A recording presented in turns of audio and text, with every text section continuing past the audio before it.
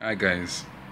So as you know, I'm studying dentistry at the University of the West Indies in Jamaica, which in the Caribbean is one of the leading universities, if not the leading university in the Caribbean. So for those wanting to study abroad, for instance, if you're trying to study, like for me, I'm want to study oral and maxillofacial surgery, and I want to do a residency program abroad. There are some pros and some cons. So for instance, in the UK, and I reference UK because I understand that system a little bit better. So in the UK, when you want to do oral and maxillofacial surgery, if you're coming from a dental background, as I mentioned in my previous videos, you can actually go and apply to do a 3-year program in dentistry. And if you're coming from a dental background, you can apply to do a 3-year program in medicine. During your second degree, which is your second 3 years, or your 3 years for your dental or medical degree, depending on your background, you're actually allowed to work and study. If you're a UK citizen, you get subsidies, and you pay about so your tuition for your dental degree is 9,000, call it £10,000, and you get subsidies and you're allowed to work. And I'm pretty certain that there are a lot of posts available for you to work, whether it be in a medical or dental capacity. So I am probably one of the first persons here at the University of West Indies in Jamaica to do what I'm doing. While there are a few that have done it in Trinidad, as I mentioned before as well too. So it's been very hard to actually work and study because there's no provision made for someone like me to work and study. So for instance, I try to work in the night. So I work about 7 p.m. to midnight, and from midnight to 6 a.m. I try to take a few calls. Now, being self-employed is very different from actually being in a training post. So in the UK, you actually are able to work, for instance, in a hospital setting doing locum posts. So you would work, maybe you might work for $80 an hour, $20. Well, I don't know what the rate is. Maybe $50 to $80. That sounds reasonable. $8 I think I saw that on a website. 50 to 80 pounds per hour per night.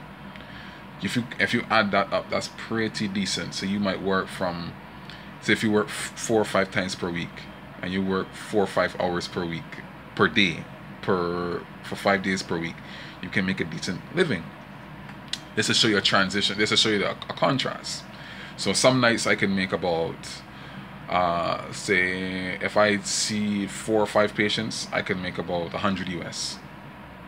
This is not bad, but that's the thing. As a self-employed person, I'm paid per patient, not per hour.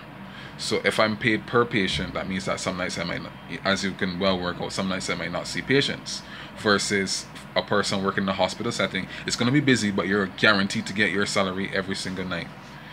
Another thing too is tuition. So for instance, tuition at the university, one of the universities that I was looking at, I don't want to call the name, but the university that I was looking at in the UK, the tuition when I converted it was £55,332 for the 3 year. That's per year for 3 years. So call it 150,000 US dollars, and that's just for 3 years. And that's excluding living costs, excluding the amount of money that you're going to be using to fly back and forth, excluding all sorts of registration fees that you're going to have to pay. This doesn't include registration fees. This is just tuition.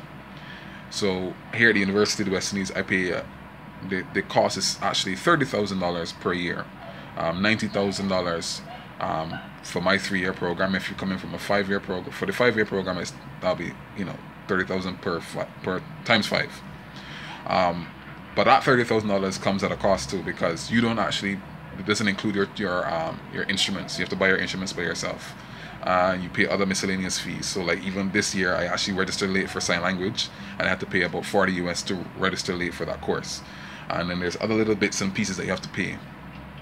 So that's just to show you that. But the advantage of doing the $55,332 US dollars for the UK university is that you're already in their system. So when you come out of that university, for one, that university I was looking at, it's in the top 20 universities in the world. So it's a top university. It's not the top in the UK, but it's one of the top ones. And what was interesting is that, like I said, you're in the system. While the route that I've chosen, when I'm finished, I have to now go and do the ORE examination or the LDS examination. The LDS examination is the licensed dentist dental surgery examination or something like that there, which is offered by the Royal College of Surgeons in England. So that examination is not cheap, and both these examinations cost about £5,000 in total, including the first and second part. So that's the disadvantage of coming from this background. The UK, as I mentioned before, you can work and study. In Jamaica, and pretty much I'm stuck in terms of working, because the times that patients would want to come, which would be in the day, would not be beneficial, would not be possible, because I'm at school in the day. So when you're working and studying in the day, studying in the day, sorry, you can't work in the day. So basically your patients have to come at night, which limits your growth as a self-employed businessman. I'm working in primary care, as I mentioned before. So when you come out of your dental degree in the UK, you can go pretty much anywhere in the UK because your degree is recognized. You can go anywhere in the world because your degree is recognized. From a University of West Indies background, you can go certain places, but you still have to take their board exams, and you, depending on what country you choose, you'll have to go back to school for 2 years. For instance, I was calling around today because I want to do a video detailing how you would go about getting residency programs in like the US and Canada. Didn't get much information, to be quite honest. It actually didn't get anything really per se. Persons just identified the universities or the residency programs that accepted foreign dental residents. However, they never explained how, and they told me to go to the website. The website has information, but it doesn't tell you how do you go about getting those qualifications or those prerequisites for those residency programs.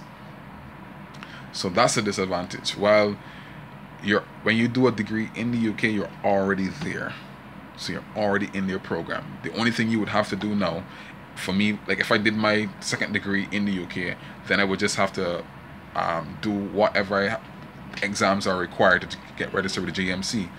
As I already have the MRCS, I would have just registered with the GMC while I'm there and work and study. So you see, I'm in a kind of a hard place, because trying to study and work with a full-time program is not easy, especially if it's you're undertaking a new endeavor. But it's possible. I like to end my videos saying whatever you want to do is possible. So I've showed you the pros and the cons, which is costs versus recognition, versus preparation, versus being able to move wherever you want to move. I know a lot of my subscribers are persons who are from like India, Pakistan. I've seen 1 or 2 persons from like Nigeria. So depending on what your background is, you're probably going to be in the same boat as me in terms of trying to transition from a third world, in inverted commas, a third world university, despite the fact that teaching is awesome at the University of West Indies and it's pretty much up to scratch. We have some of the world recognized teachers. Some of our teachers went to Howard, Harvard, you name it, they've been there. Some of our teachers have actually been to universities in the UK. So we're taught by first world taught lecturers. So just putting that out there. But the fact is, it's the university that's in a third world, considered a third world country. So hope this helps. I'm going to try to keep calling some of the boards, because I contacted the Canadian board and the American board of oral and maxillofacial surgeons today, trying to just get some information, because I know there are persons that are trying to figure out, what do I do after I get the dual degree. I've already chosen my route, because I've already done the MRCS and I've already spent my money in the UK, so I'm going to try to keep that route. But there are persons who want to know how to get into the US and Canada. I think the US might be a bit challenging, and some persons might find it's more lucrative, but if money is not really your motivation, then that it should never be your motivation. So if money is not your motivation, and you just want to get to the US, go ahead, by all means. If you're going after money, just leave this specialty alone, because we have enough persons in the world who are going after money. Money is not everything. So I'm still struggling to get the 30,000 US for tuition, because like I said, my patient load has been very low, but I'm not giving up. So keep posted.